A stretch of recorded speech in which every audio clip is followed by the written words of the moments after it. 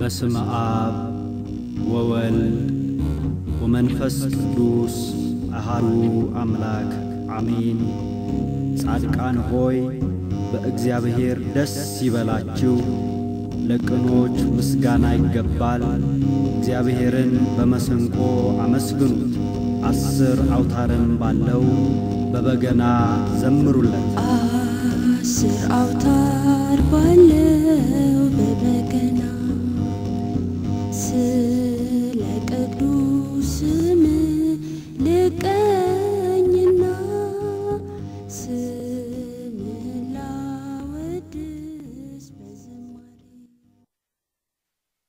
Remember what we taught last week in the 40th Torah portion, where we was just able to touch on Balaam, and at the end of that reading and that feeding, that study, we had introduced the BAAL-PEOR and pointed to the BAAL-PEOR or Fior,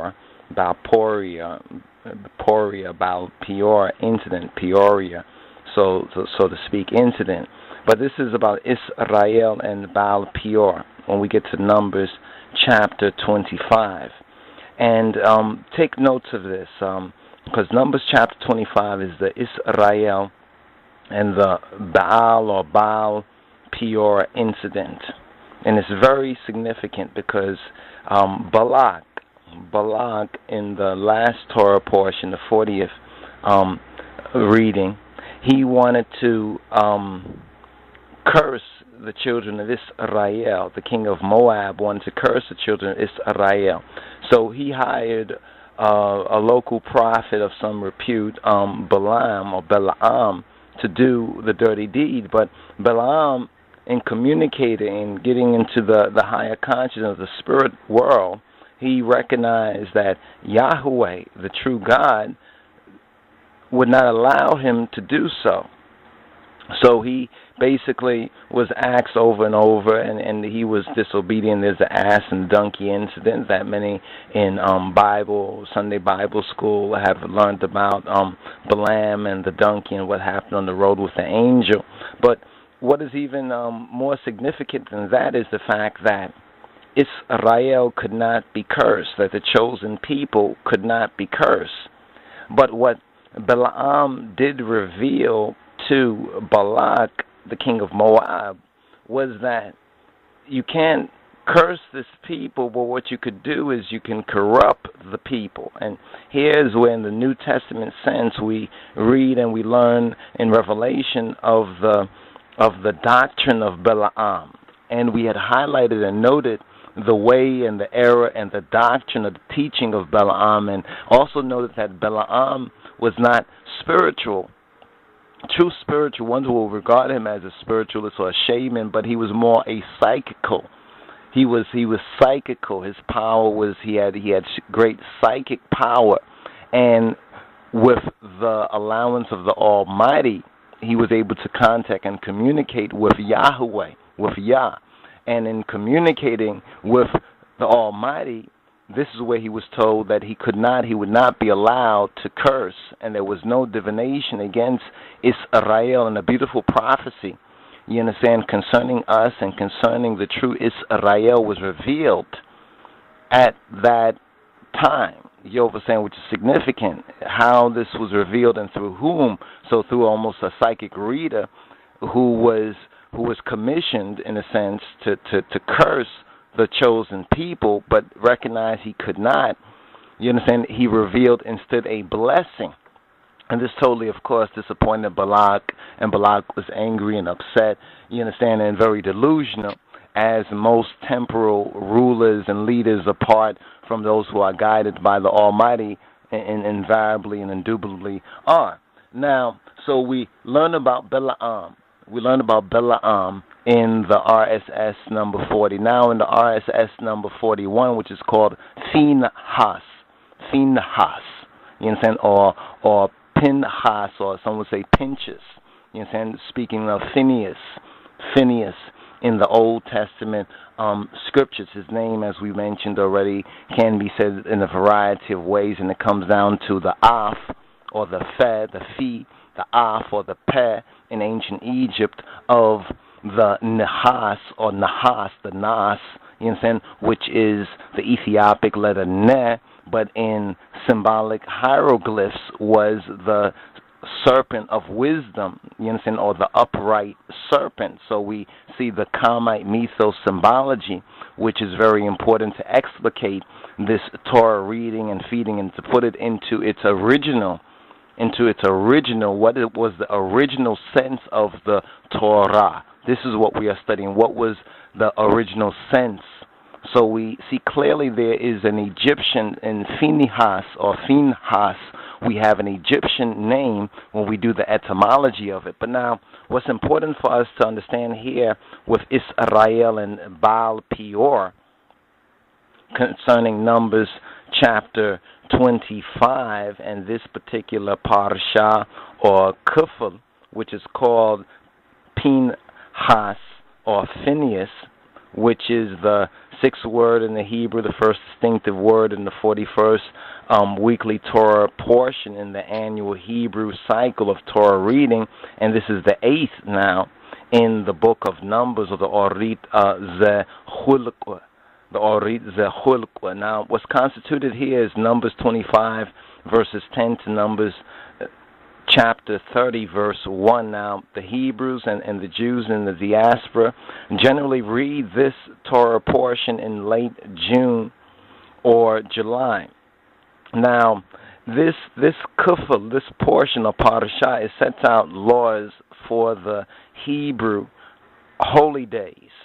And now the Hebrews in ancient times and now Jews even in modern times also read parts of this kufl, this portion, as Torah readings for many of the Hebrew holidays. So this 41st Torah portion is very important as it sets out many of the readings for a variety of the Hebraic and our high holy days.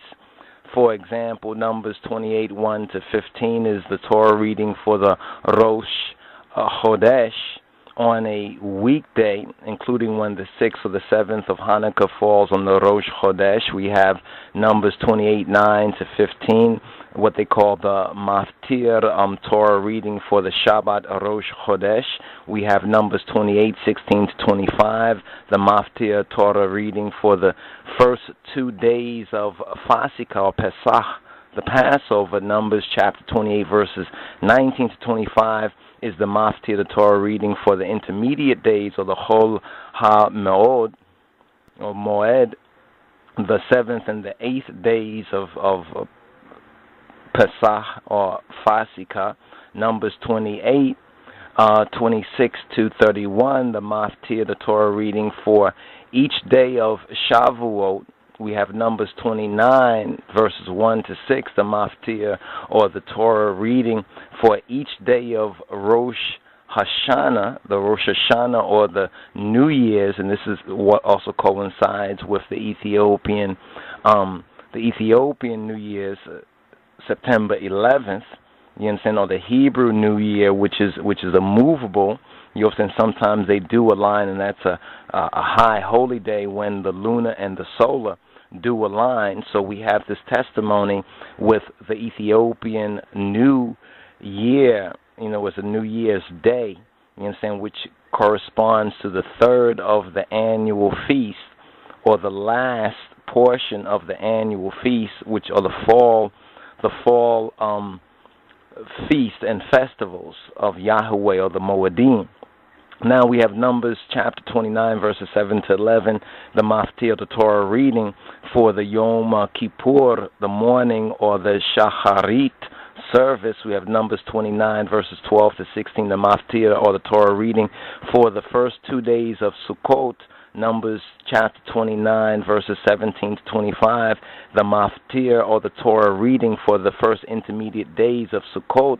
Numbers chapter 29, verses 20 to 28 is a Torah reading for the second intermediate day of Sukkot, Numbers 29 verses 23 to 31, the Torah reading for the third intermediate day of Sukkot, Numbers chapter 29 verses 26 to 34, is the Torah reading for the fourth intermediate day of Sukkot, as well as the Hoshana Rabbah, the Hoshana Rabbah.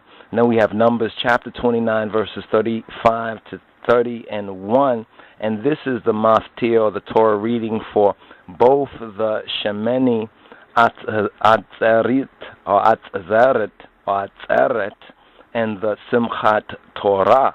Now, a summary of the 41st Torah reading, or the Rastafari Sabbatical study number 41, would be after the Sin of BAAL-PEOR.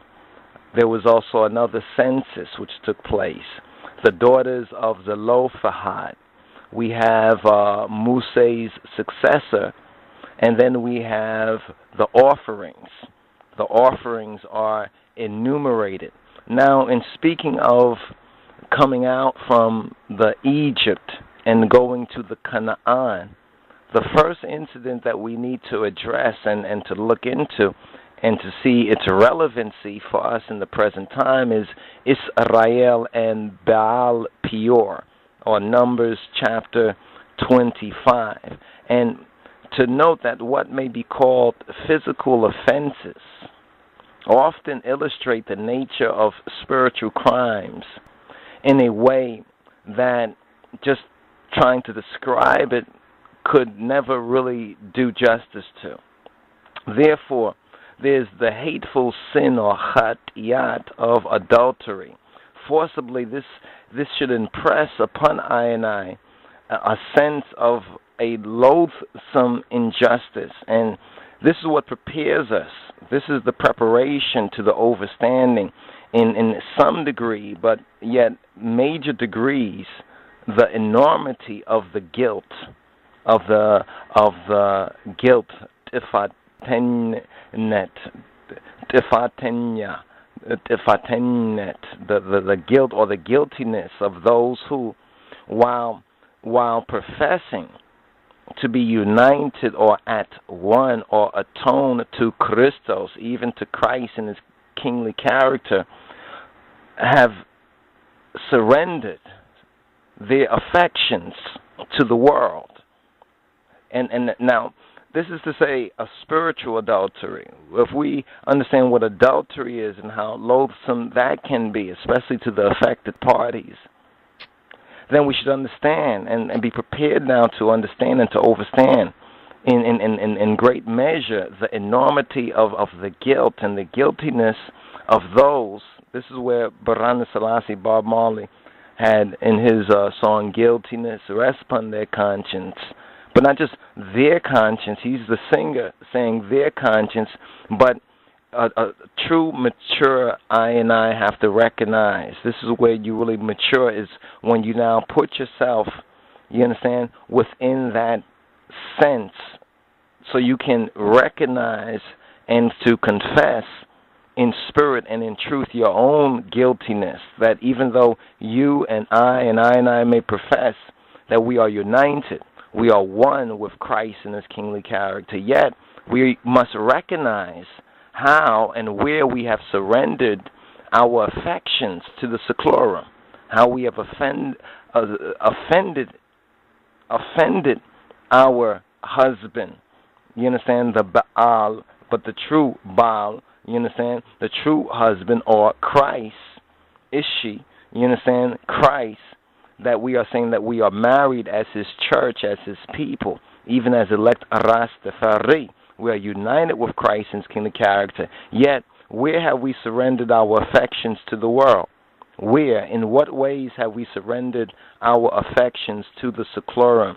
And now we can recognize, like the Beta-ISRAEL of the Intawi, the Kedem of old times, we can see clearly the example being set before us. We have permitted these impure affections to introduce us in spirit and in truth to the worship of demons. Well, now, what do I mean by this? If we are united with Christos, with Christ, therefore we should not have surrendered any affections to the world, the secularum. So we need to understand what the world and what the secularum is from the perspective, you understand, of Christ, from the perspective of the Word, therefore from the perspective of the truth, irregardless of our personal opinions about that matter. Then we will be permitted to see. Then the blindness will come off of our eyes, and we'll recognize the impure worldly affections and how that has introduced us, you understand, even unwillingly into bowing to Babylon and to bowing, you understand, to the false gods of the world. And that bowing, that act of bowing, like they say you bow to pressure. If you bow to the world, in other words, the world is stronger than me, and what can I do? That's how it is. Well, then one even unwillingly have bowed, and in some sense is involved in the worship of these demons through their representative idols. You see, they have representative idols. Now, what are the representative idols of these demonic forces? The representative idols are the worldly fame, or the money, the so-called papers, the fashion of the world, and other like things. Take this down as a note, brothers, that 1 Corinthians chapter 6, verse 17, a very important reading in this regard. James chapter 4, verse 4. 1 Corinthians chapter 10, verse 20. To see, like Israel of old, which surrendered their affections to the world, even though they said they were united with Yahweh Eloheinu. They were united with Hashem. They were united, you understand, with the Elohe Israel. But they were introduced into the worship of demons through their representative idols. You understand? In their time, the symbolic representatives. In our time, we have fame, we have money, we have fashion, and we have other like things. Let us recall that as Delilah delivered the infatuated Samson, that Samson was infatuated with Delilah. She was the bomb to Samson. You understand? Delilah was the bomb, man. She was a bomb bee to Samson. Samson was infatuated. You understand? But Delilah delivered this infatuated Samson into the hand of the Philistemawian, of the Philistines, to do what? To afflict him. To afflict him. Do you see these examples for the lost sheep? You understand, the lost black sheep in this present time? And so, indeed, those who yield to their carnal appetites must become captives, or caught up in definitely some wrestling. If they're not captivated totally, they are still in this wrestling with the devil, or they have become, if they have yielded themselves to these carnal appetites, they have become captives of Diablos in the realest sense. So we can even see through Samson and Delilah's example a principle and a teaching that's found in this Israel and Baal-PEOR incident that we have in Numbers chapter 25. Now, there is this ground in the Pilgrim's Progress. Because we are pilgrims in this world, if you recognize what that means. Sojourners in this world. We're just passing through. You understand? Babylon. That's the true consciousness of the true Beta-ISRAEL. We're just passing through this. You understand? Even this experience that we have gone through for 400 plus years in the West, we are pilgrims, and there's a pilgrim progress.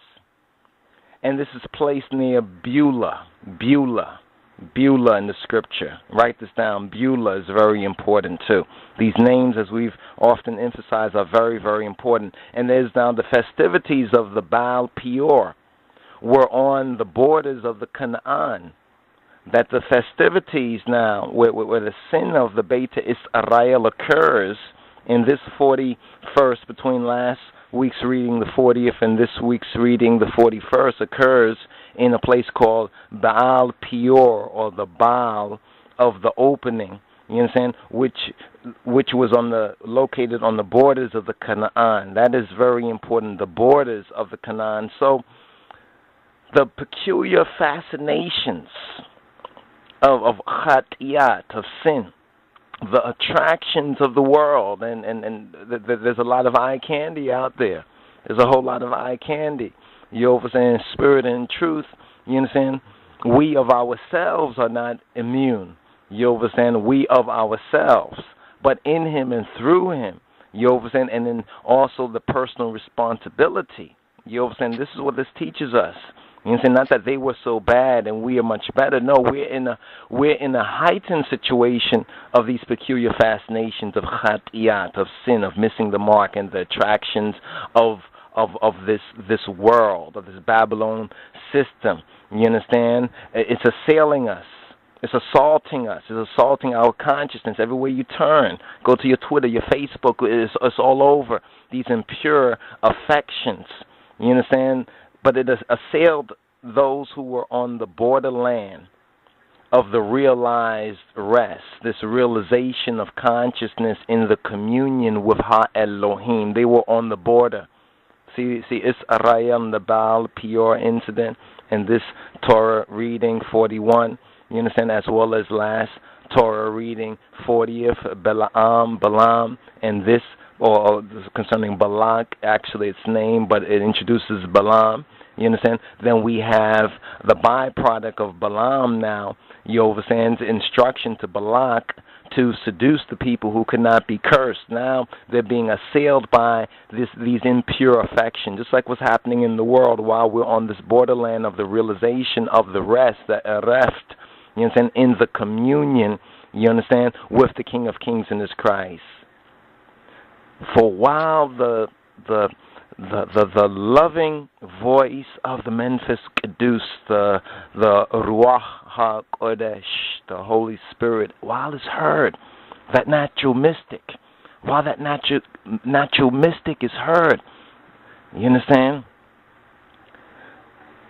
There are those tones, those serene and siren tones. You hear the siren tones of sin, of Khatiyat.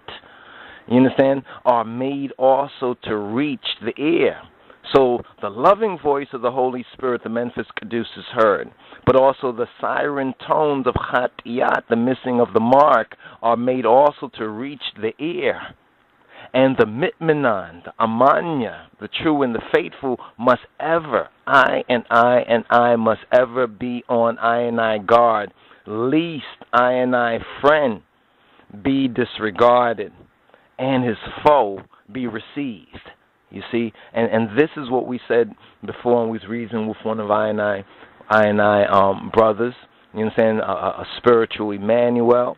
You understand? Was reasoning, and we was talking about this very same Torah portion and BAAL-PEOR, and how this is very much connected with what's assaulting, you understand, the lost sheep in this present time, and getting them caught up in the vain and impure affections, you understand, of the world, and becoming captives to Diablos even in this blessed time. May Adonai make I especially watchful. May Adonai make I especially watchful. Make Adonai make us especially watchful and prayerful when the enemies, the Telat's appeals, when Satan Yataregame Yuhun's appeals are being made to the depravity that's within us. You see, we got to recognize this depravity that's within us, and we have to be watchful and prayerful when the enemy's appeals are being made to magnetize and attract that depravity and that unrepentant Khatiyat and sin, you understand, that's already within us. Those who are content to follow Christos afar. If you want to follow Christ afar, like, yes, I believe in the truth, all of that, but I don't really have time for that. You don't have time for the studies.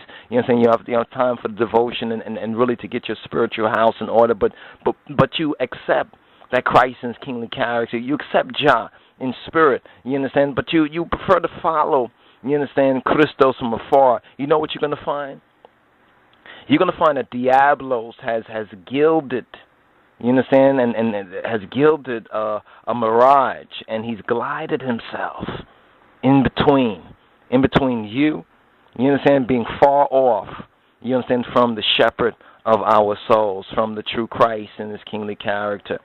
A so-called religion, you understand, or spirituality that is not all Christos, that is not of the Moshiach, you understand, will be broad enough to admit any and every kind of worldliness. So we have to recognize that Israel and the BAAL-PEOR, this chatiyat, this sin that occurred on the borderland, you understand, this will happen on the borderland as well if you choose to follow Christos, you understand, from a distance. You understand, from a distance. God is watching us from a distance. You better get close. You understand, you better draw near. Qrab. You understand, you better get close. Don't be far off. You understand, be near to God in Christ. You understand, remember the sinbad. You understand, watch and pray. Study always. Seek to fellowship with other brothers and sisters if possible.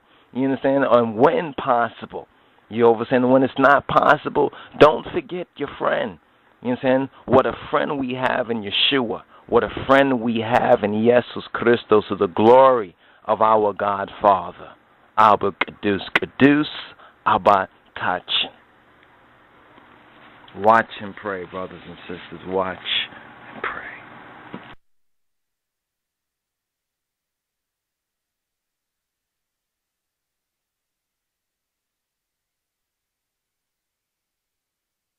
በስመ አብ ወወልድ ወመንፈስ ቅዱስ አሐዱ አምላክ አሜን።